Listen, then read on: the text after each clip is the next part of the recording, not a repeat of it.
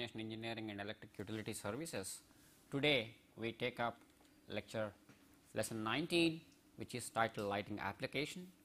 Having gone through the need for lighting, how artificial lighting has extended our activities round the clock, which used to be only confined to sunrise to sunset, has evolved, and we have seen what are the various applications that could be physical phenomena that can be used for artificial lighting, and as a result what are the components of the lighting installations, how we quantify these and how one calculates, and we had also had a look at various recommendations for both interior lighting and exterior lighting.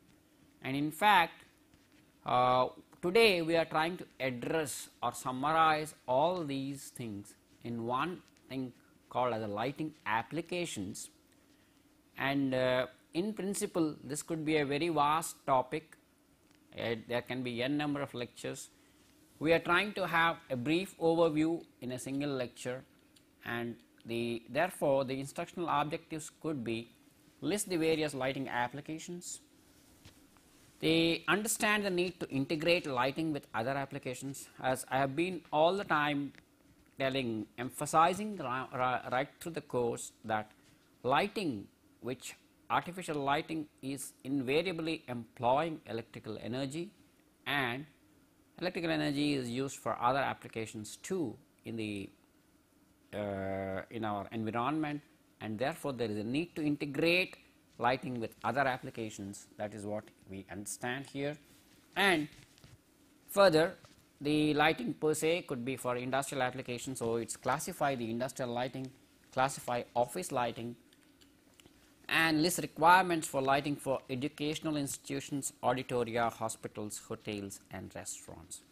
In that sense, one may say that if we had a look at the instructional objectives, we are not trying to take exterior lighting anymore into account, because we have extensively covered by way of two lectures, one meant for sports specifically, other meant for street lighting. Here the interior lighting basic principles were introduced in an earlier lecture. It must be mentioned that most of these recommendations have been based on the international recommendations based on CIE, and in all countries they have the local standards which adapt the CIE recommendations. Similarly, in our country we have the Indian standards which are specified by Bureau of Indian Standards, and this lecture at some point would like to give you an idea of few of the standards that are applicable for various lighting applications, not very exhaustively. In fact, it gives the broad number, and some of them have more than one part. The idea is to make the audience aware of the standards available, but details can be obtained from the handbook of Bureau of Indian Standards. Coming to the lighting applications, let us take the first of its kind, one of the most important things, the industrial lighting. Industrial lighting has been a very important issue because, as we have been telling, trying to make the activity round the clock, we are able to have more production. That is one important thing, and therefore there are various types of visual tasks, and unlike offices and schools where essential task of reading and writing is the major task in most of the schools and offices, and the requirements are quite different compared to what you have in industry. Industry, there may be precision production. So there could be extremely small objects in industries dealing with large scale integration, to a very large object where industrial products are being developed, or conventional engineering industry. It could be dark or it could be light components, and there could be surfaces which are regular, irregular, they could be flat or contoured. So all these things make the lighting requirements quite different, and in fact this would form one class of interior lighting, and in fact we did mention the kind of lamps that are used invariably wherever the color rendering is not very important. We try to use where the bays are very high, we use sodium vapor lamps which has a characteristic orangish color. Now here the tasks are graded depending on the degree of fineness, that is the precision that is involved, whether it is a micro component or a macro component, depending on that in the industry. Less critical you can do with low level low quality of light, whereas fine work like PCB soldering, high level with minimum glare, and invariably in such fine work environments there is a supplemental local lighting or specific lighting. As we have been telling, this is in addition to the general lighting required for the movement of the people, and hence as emphasized several times, the lighting requirements are dictated by the nature of work, shape of the space, and the ceiling structure. Actually we are quite familiar, quite used to having lights being brought from the roof or the ceiling, and any light which goes to the ceiling if not fully reflected goes waste. So the ceiling structure makes a lot of importance. And secondly, we said to the extent possible the way we design the openings and what you call the glass area of windows, such that we avail the natural daylight available to a very large extent. So the classification could be for an industrial thing, single story without any skylight, meaning this fully enclosed environment which entirely depends on the artificial lighting. As opposed to this, you could have a multi-story, that is number of levels are there. Large industries invariably have various levels. So it is quite possible that some portion in the interior may not have access to the natural light in any manner. Then you have single story with skylight, without skylight, and with skylight. And lastly, you have a very high bay industries where large industrial objects are produced. Now single story without skylight, normally you have workshops, factories, and they typically have floor to ceiling heights varying from 3 to 7 meters.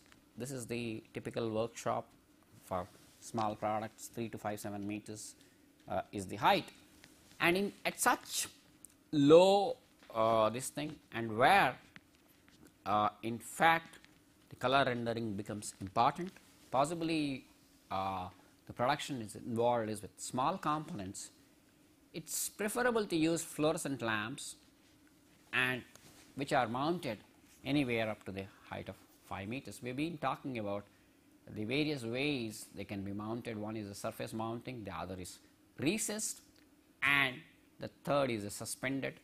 Suspended mounting used to be the conventional thing when the roof heights were very large, and they could be placed in a continuous or broken rows, or as discussed in the last lecture, it could be in a matrix where depending on the what we call the room index, we could have in the form of a matrix.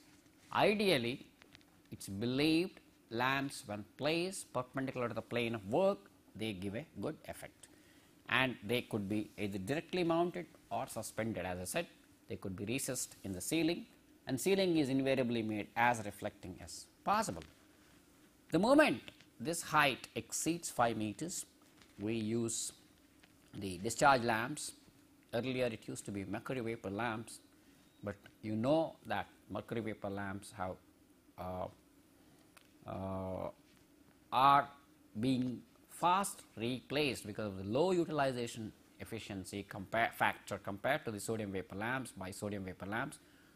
And the two categories of lamps which are often used these days are either metal halide lamps, which have good color rendering compared to mercury vapor, and sodium vapor with reflector luminaires, and typically the separation between two such lamps is maintained around 1.5 So, no matter whatever the lamps may be used, they all are discharge lamps, fluorescent or mercury or sodium.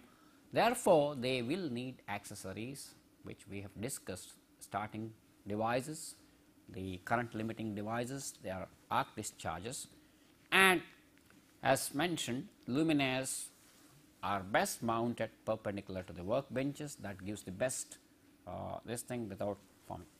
And in order to have good illumination, it is necessary how the control is done. Control essentially means the way of operating these lamps. They are all electrical, they need to be connected by the cables or wires and needs to be switched on or switched off according to the requirements. So, there is a trunking system used which enables efficacy of illumination, and hope we believe in the next half of the course where we talk about the illumination utility principles, we would cover more on the way it is done. If you consider the multi-story, there could be smooth white ceilings with ceiling height ranging between 2.8 meters to about 3.5 meters. The roof itself acts as an extended reflector, and it is adequate if you have tubular fluorescent lamps, continuous or broken rows. And in fact, it must be mentioned here that these particular kind of a low height industrial systems are no different from general offices in that sense, except that if the fine work is involved, the level of illumination required may be higher, and as already told, these could be clean rooms or they may be need to work in a dust free environment, and in doing that controlled environment where temperatures and humidity needs to be controlled, which is often done using the air conditioning system, and therefore, there is a need to see the the heat radiated is integrated, because if you use a lot of heat radiated in the room by way of illumination, it adds to the air conditioning load. So, there is a need to integrate. This is what we meant by calling it as integration of the systems in a illumination of interiors. Now, coming to the single story with light, this shows a typical picture of a typical industry having a roof which is provided with skylight, and here what we observe is a sawtooth roof, and so that way the advantage is that from the roof there will be glass windows in a sawtooth fashion, which enables quite a bit of natural daylight available, and therefore, the artificial lighting requirements may be less. And here, as has been the case with other types, a reflector type luminaire in a row perpendicular to the workbench. As already told, any light going to the roof, unless roof is very well prepared white surface, will lose the light that is going towards that, and therefore, either the roof should be made with good reflectance. Alternatively, we use luminaires which come with have good reflectors. In fact, sodium vapor lamps and the metal halide lamps, they all come with inbuilt reflectors, and if you take the modern energy saving fluorescent lamps which are luminaires, they come with what is called as a mirror optics. There is a mirror kind of a reflecting surface behind inside the luminaire that ensures that no light goes towards the upside, and most of the light is directed downwards towards this star surface.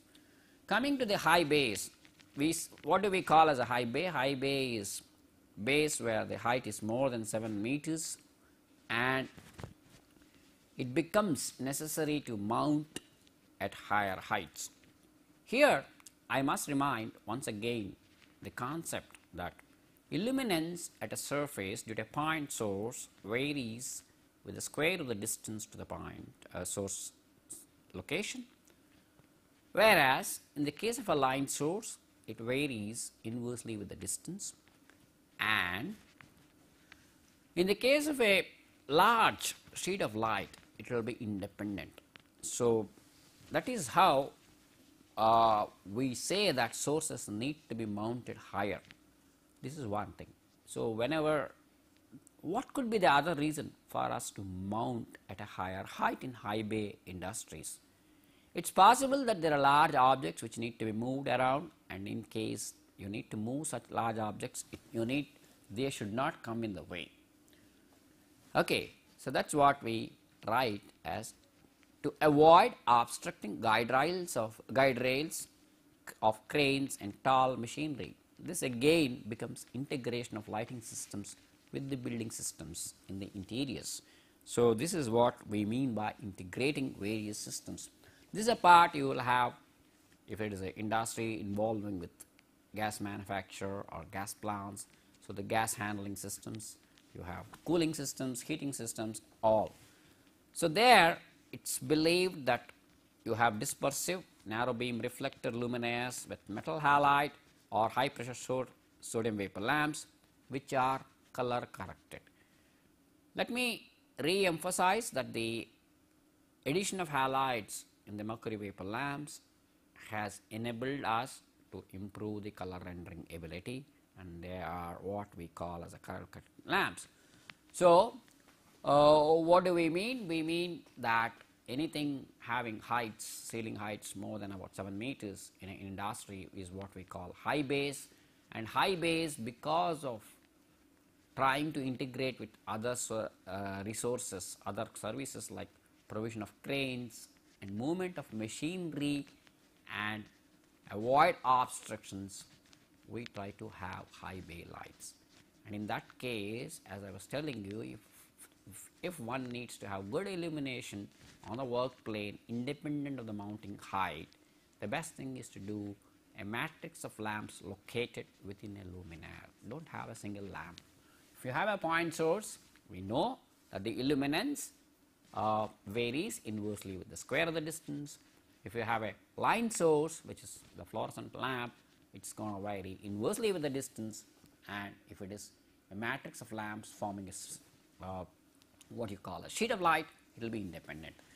Now there could be some special tasks in industrial environment there we know a lot of visual requirement, and this would require some kind of a control, because depending on the operator the requirement levels vary, unless the designer can provide, there are recommended levels designer can provide, but then actual requirement is can be known only by the operator concerned, and there is always a need to, depending on the type of product, to get the details to the best of the ability, and there is a need to create appropriate background. Therefore, their level also may need control issues, and this is where I say we come back to that concept of what is called as a general lighting together with what is called as local lighting. In fact, the statement says lighting, general lighting will not completely meet these requirements and additional aids are employed. What do I mean by additional aids? Additional aids are in the form of a local lighting and plus the ability to control. These could be in the form of an illuminated magnifying glass. All of us have visited at one time or the other a dentist's office, where we do find that in order to look into the tooth crown, the dentist uses specific light which has got a magnifying lens, so that you are able to, or at times when you need to observe objects in motion, you should have a lamp which has the radiation oscillating at the same frequency as the movement of the object, and this is what we call as a stroboscopic lighting. In fact, most of us electrical engineering students, we are aware when we are doing experiments in the electrical machines laboratory, in trying to study a synchronous machine, we use a stroboscopic lamp to synchronize with the frequency of the system. The monochromatic light, glass and ceramic manufacturers do need monochromatic light, and all these are the special aids that are employed in addition to general lighting, I mean in an industry. So we have seen the industrial lighting requirements, and we say that the low height industries lighting levels, lighting concepts are somewhat similar to what we have in the offices. Now coming to the office lighting, we have the three categories which come up. The general offices, large offices where several set of people work together. Private offices, which are the top level executives who need some privacy, confidential discussions go on. Conference rooms where large discussions are held, each of them have their own requirements. But unlike the industry, the visual tasks are well defined. They involve reading and writing, and these days, of course, operating a desktop computer. Typically, in all these applications, the work plane is around 0.75 to 0.85. That's why one could see that most of the commercial packages available for lighting calculations assume a work plane around 0.75 to 0.85 meters. The only situation where the work plane is assumed to be vertical for interiors is in a classroom for the teacher to write on a chalkboard or a screen. Otherwise, most of the thing. And all these offices invariably these days are having ceiling heights within 2.8 to 3 meters, and therefore illuminance levels, if you see, a small office may have somewhere between 500 to 750 lux on the task, which means it could have, depending on the number of tables located in the office, some kind of a local lighting which provides on the work tables around this, with a general lighting of about 300 to 400 lux in the room. The large offices, this could be more, and as already told, in the industrial lighting, the lamps could be in the form of a row continuously, or best is, as we discussed in the last lecture, in the form of a matrix decided by the room index, which depends on the room width, length and the height. And large offices, the requirements can go high, anywhere from 750 to 1000 lux. Where is this? This is the recommended illuminance on the work plane. Now, there is a further recommendation. In fact, I was telling that in small offices there could be a general lighting of about 300 lux. In fact, here the recommendation says at least 50% of task illuminance must be there with a minimum of around 400 lux. That is what we say. Apart from specifying luminance levels are also specified for the lamps. The walls are expected to have lamps, and the surfaces walls are expected to have 50 to 150 CD per meter squared. This is an indirect way of specifying your reflectances. In fact, we have seen how the reflectances are specified in the last lecture on lighting calculations, where we said the very low reflectance is tolerated on the floor and very high reflectance is expected from the ceiling and reasonably high from the walls. Ceiling is expected to have 100 to 200 CD per meter square. Tasks or task area should have 100 to 300 CD per meter square.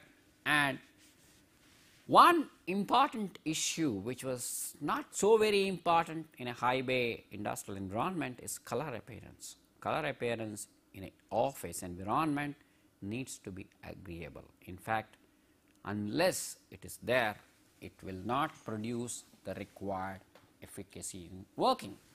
And often, therefore, the most common lamps that are used are what we call daylight fluorescent lamps. We know fluorescent lamps are those lamps which use the ultraviolet light using the fluorescence principle into the visible spectrum. They have lowers that which basically direct, and diffuses which disable glare. In fact, we know that the glare levels are much lower in fluorescent lamps.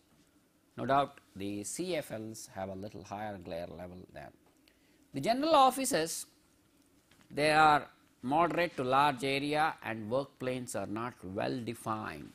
The tables could be not fixed, they will be moving. If you take a classroom, desks and chairs are fixed. But in large office, the table location does change.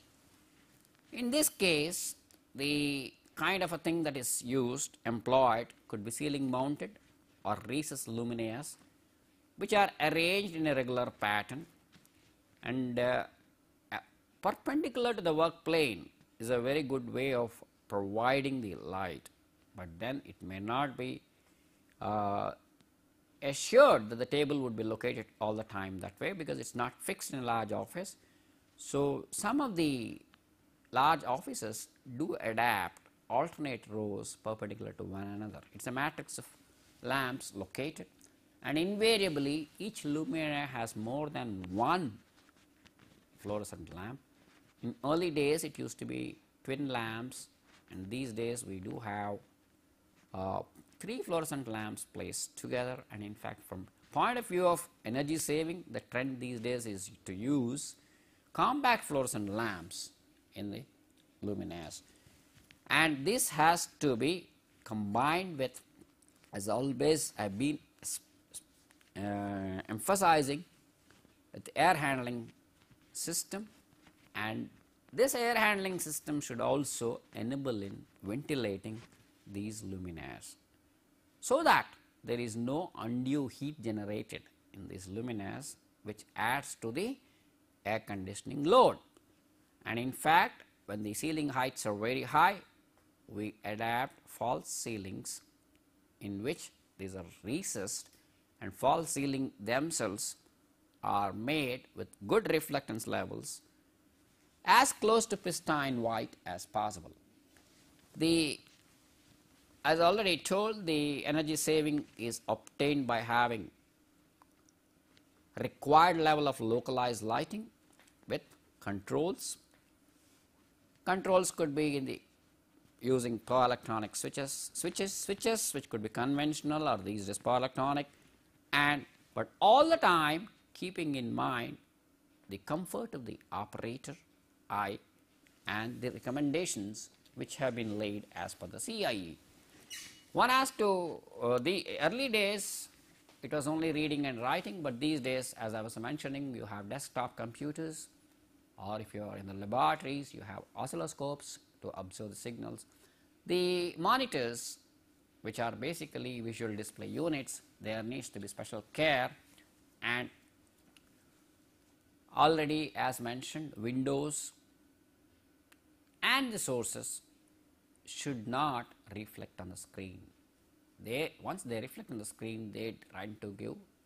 So in fact, it is advisable to provide proper interiors or drapes along with the windows to see that you do not have such reflections. And it is believed a illuminance of a light located in the direction, opposite direction of the screen with a level of about 400 lux is recommended. If the screen is very dark, one could have about 700 lux, and a similar requirement is used for private offices and conference rooms. Private offices invariably would mean office of a particular executive. It may mean it could be small, so there could be a fixed location for the table, and therefore local lighting could be fixed and arranged accordingly. Drawing offices are maybe obsolete these days with the computer drawings coming in, computer design coming into picture, but these were the offices which were used in earlier days to produce drawings, especially in engineering design offices. There, in view of the pencil task that is involved in drawing, a minimum of 1000 lux is recommended. Coming to the next important area is educational institutions like ours.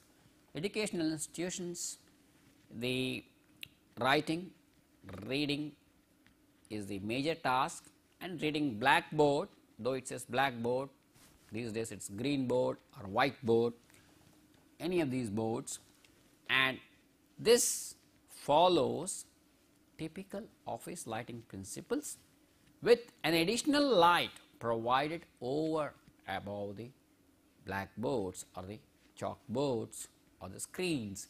Basically, they need a vertical illuminance on the board, and once it is placed right above the board, it enables the glare free observation. Typically, such an environment, the recommended illuminance levels are to be between 300 to 500 lux, and if you are having handicrafts rooms, in fact, because there are some vocational training in educational institutions where children are made to do some work experience kind of activities where there could be handicraft training there, because it involves, could possibly be involving precision task, a higher level of illuminance between 500 to 1000 is recommended. Laboratories once again will involve critical observation and therefore are maintained within those levels. Of course, optics laboratories depend on the kind of experiments they have, kind of optics they have, special lighting, and there are recommendations available for those things. As already mentioned, the vertical illuminance is required on the screens or the blackboards or chalkboards, and the level is similar to what is expected on the horizontal illuminance in the task plane in a classroom, between 300 to 500. This is about the educational institutions. Coming to the auditoria, auditoria are used for observing large presentations. So, there is some minimal lighting required when there is a projection going on, and in fact, that is how this recommendation does talk of having 50 to 150 lux during the projection, so that the audience do not get distracted by the activities around and they concentrate on the screen. Otherwise, there is a general lighting requirement of 300 to 500 lux, and oftentimes you think of having dimmability, in which case you cannot use fluorescent lamps. One may have to use metal halide lamps or incandescent lamps. The recommendations for auditoria, therefore, if involve reading and writing, around 500 lux, and there should be adequate glare to prevent glare, and one has to remember auditoria would also mean a room, classroom accommodating large number of people, which would amount to having to take care of the public address system or the sound systems. So, both have to be integrated together with the air conditioning. So, there, in fact, as I was mentioning a little while ago, dimmers, in fact, dimmers, as we said in a previous class, could be in a simple sense a auto transformer, because it is an AC voltage which is being used. A auto transformer is a way of producing variable AC output, and that is how, in fact, these auto transformers were at one time called dimmerstats, because they were first developed for lighting applications where the dimming was required. So, you have a local lighting on the screen with centralized controls required, and there, in fact, the best thing to enable speaker, the control panel for this should be accessible at the rostrum, so that the lecturer has or the speaker has complete control over it. Now, let us look at the commercial thing, where shops and stores, I have categorized the general lighting. In fact, if we talk of a large shopping center, should have 500 to 750, whereas other areas, that is the corridors, the circulation areas, it can be around 300 to 500 lux. Local lighting, where do you need local lighting? You need local lighting in the shopping windows where you want to highlight the new products, you in fact have as high as 1500 to 3000 lux. When we mean other areas, the other areas include smaller shopping malls in the neighborhood, larger shopping centers. Showcase or windows, again you see general lighting is around 1000 to 2000 and 500 to 1000, because showcase is one thing which brings the clientele to the shopping area. So we see that the levels required are much higher, and of course all of us are aware that the modern shopping centers are glittering with lot of illumination and there is a lot of energy that is spent there. The showcase, as already said, brings out special features of the product, and therefore the kind of lamps that are used are diffused fluorescent lamps are used. If you see if you are having a hardware, you use diffused fluorescent lamps. Jewelry is one place where in a showcase you would always use incandescent lamps to take the advantage of its continuous spectrum and ability to have good color rendering. So that's about the shopping and things. Now next comes the hotels and restaurants. See, approach, if you see hotels and restaurants, the whole lighting can be categorized as into the approach roads, entrance, car parks.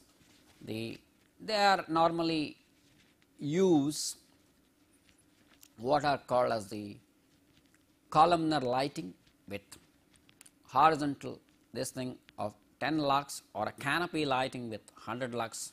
These are basically those post-op lanterns we were talking about. We had seen a picture earlier. The heights could be anywhere from 30 centimeters to 12 meters high, and in fact some of the outdoor gardens we have seen small low height lanterns employed.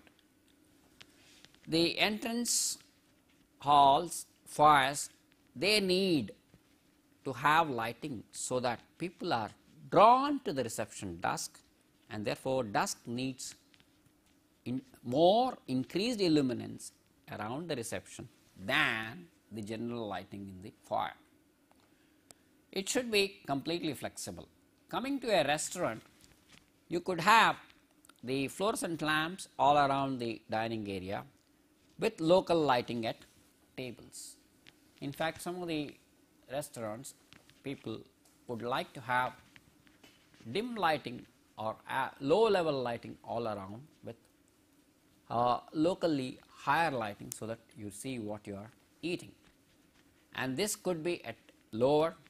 Therefore, there should be provisions for dimming and switching, and therefore it's observed that in order to have dim light levels, the average illuminance that's specified is as low as 100 lux.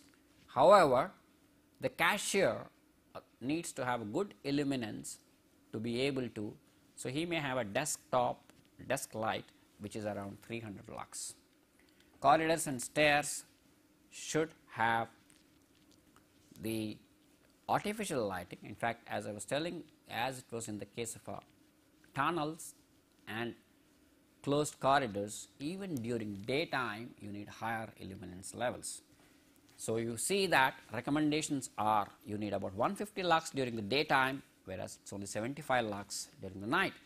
This is essentially to enable our human eye to adjust when coming from outside. Night time it will be dark, so and this apart, all night pilot lighting is required in a hotel to direct, and emergency lighting is obviously there required for evacuating.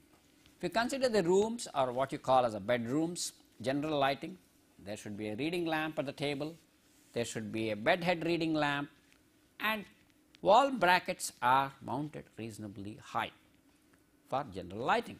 So this is a typical bedroom in a hotel we are talking about. So hotel we have seen there is a need to have some approach lighting, and which is normally in the form of post-op lanterns.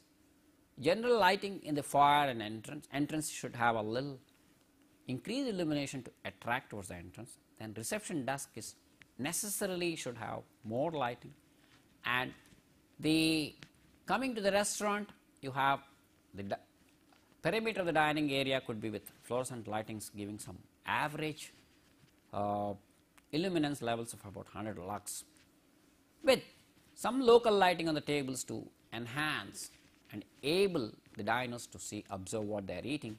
But cashier certainly needs very good levels, at least around 300 lux.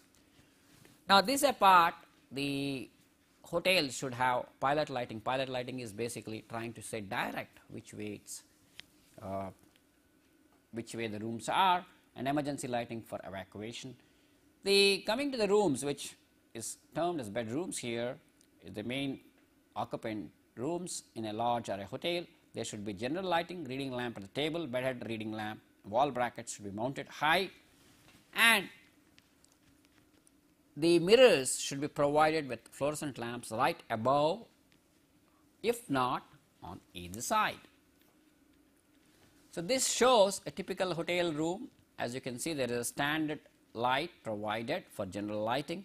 There is a table lamp provided on the table to the left corner, the top, and there are two bedhead lamps on each of the bed, and there is a mirror located to the right towards the bottom.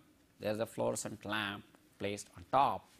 So, this is how as recommended in the case of a hotel one does lighting.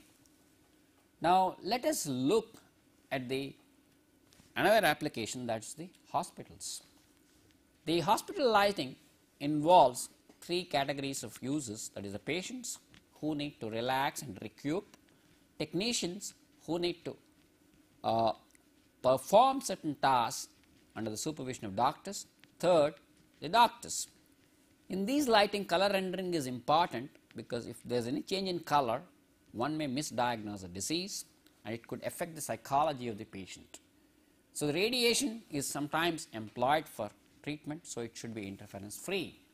These are some of the issues. So, considering all this, one has in a patient's room a general lighting varying from 100 to 200 lux, whereas a local lighting required for the technicians and doctors around 100 to 300 lux.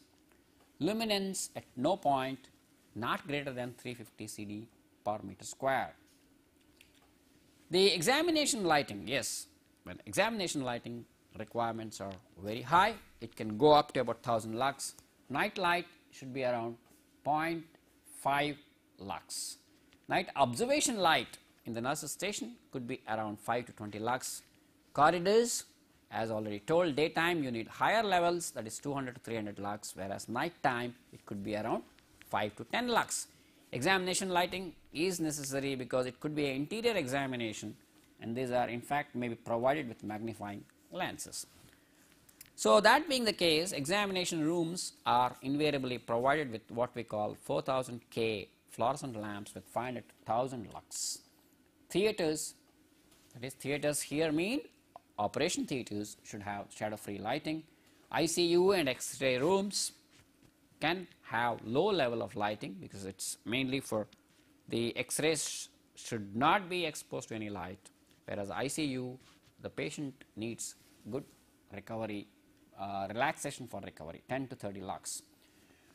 Now, here having covered all these recommendations, it is felt that let us have some look at some of the luminaires that are there for these lighting purposes. The picture out here shows decorative luminaires which are called surface mounting luminaires, as can be seen. The top one is a circular one, then there is a.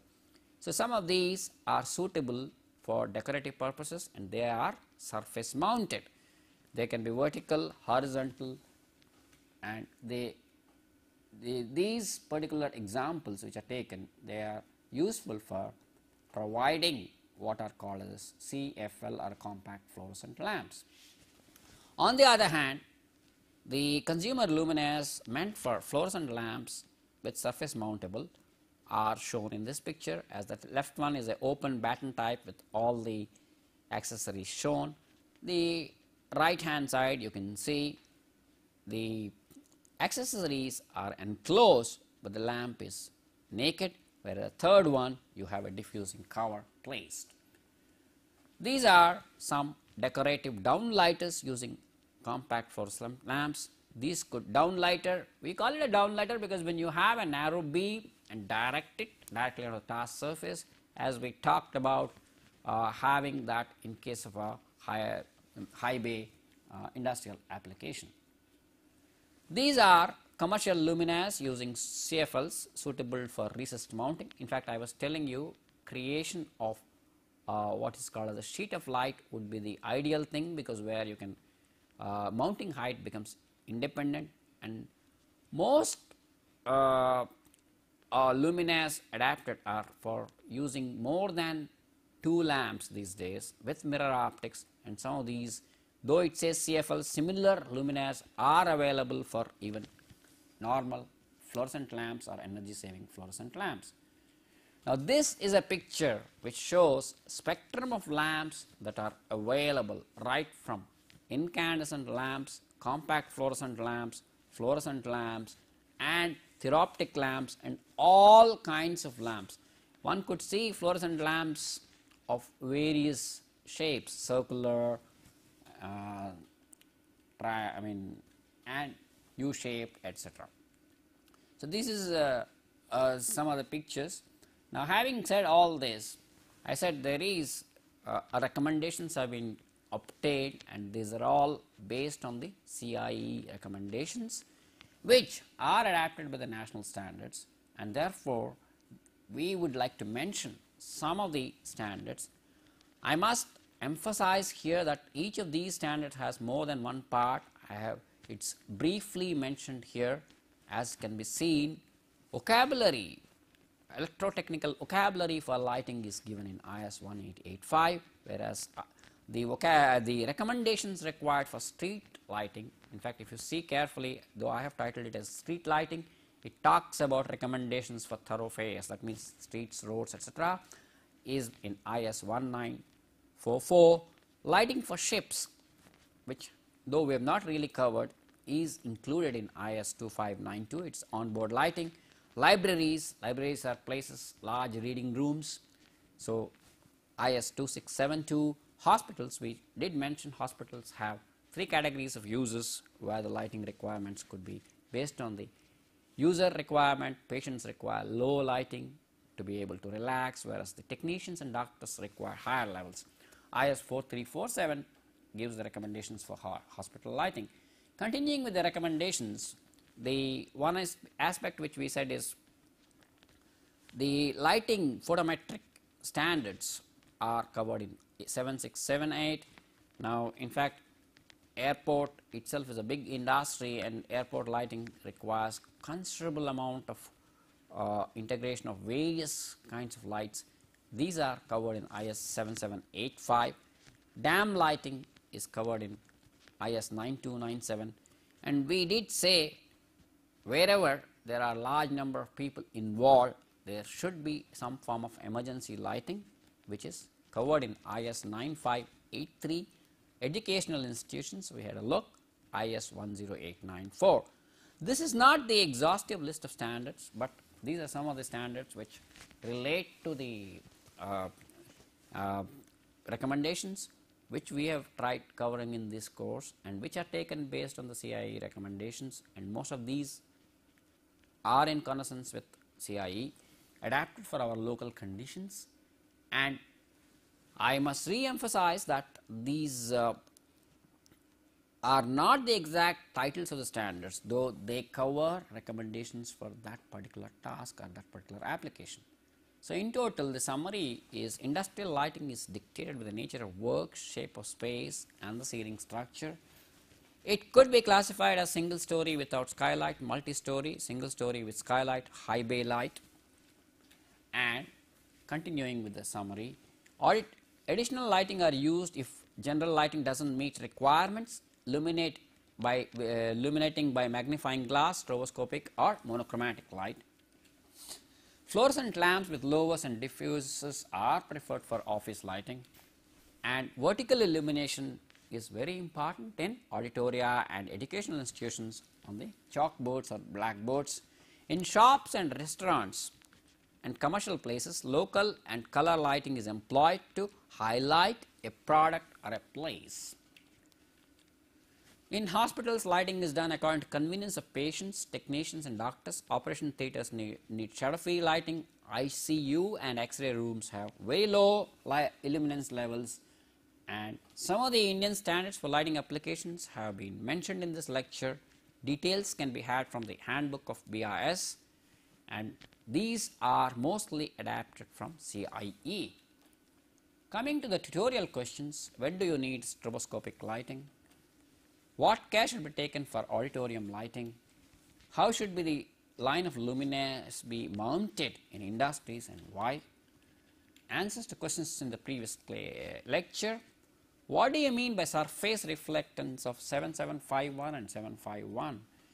It means 7751 means surface reflectance of ceiling is 0.7, frieze is 0.7, walls 0.5 and work plane is 0.1. In fact, frieze is the wall surface over the plane of mounting lamp, whereas when they are recessed in the ceiling, 751 is what it means. 0.7 for ceiling, there is no frieze, walls 0.5 and work plane is 0.1. Work plane or the floor always has very low reflectance. What are isolux diagrams? Isolux diagrams used for calculation of illuminance and luminance levels. The equal lux level, equal illuminance curves. What do you mean by frieze? Frieze is the wall area above the luminaire plane, that is the plane at which luminaires are located. Thank you.